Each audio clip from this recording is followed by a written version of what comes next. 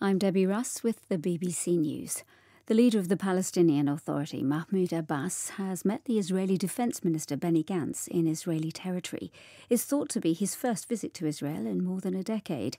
A senior Palestinian official said they discussed the importance of creating a climate that could lead to a political solution to the Israeli-Palestinian conflict.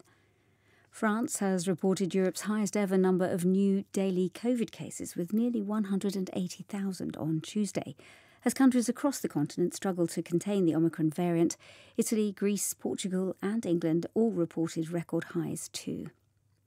The parents of a 14-year-old girl who was accidentally shot dead by a Los Angeles policeman have demanded justice following the release of body camera footage of the incident.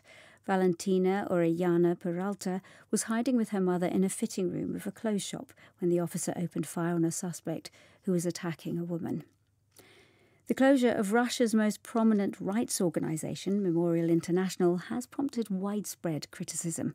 The US State Department urged the Russian government to end what it called the harassment of independent voices and human rights defenders. Dozens of Afghan women have marched through Kabul to demand an end to what they said was the killing and torture of former civil servants and soldiers. The protest was stopped by members of the Taliban. Bangladesh has begun giving COVID booster shots after detecting 2 cases of the highly contagious Omicron variant in cricketers returning from Zimbabwe this month.